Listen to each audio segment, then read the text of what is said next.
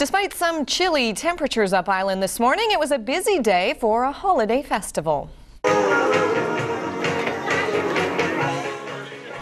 The Easter Festival in Nanaimo attracted lots of adults and children. Many decided to warm their bellies with some Easter pancakes and a hot breakfast, while most of the kids hit up the craft table to make themselves some bunny ears.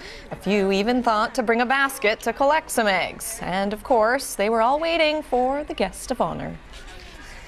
What happens when the Easter bunny gets here? Chocolate. Yeah? Lots of chocolate.